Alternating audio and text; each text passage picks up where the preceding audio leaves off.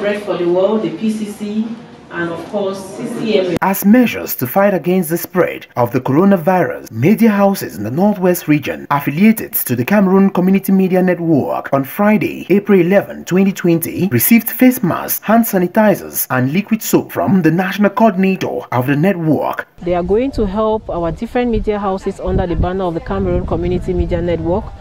to protect ourselves and our family members,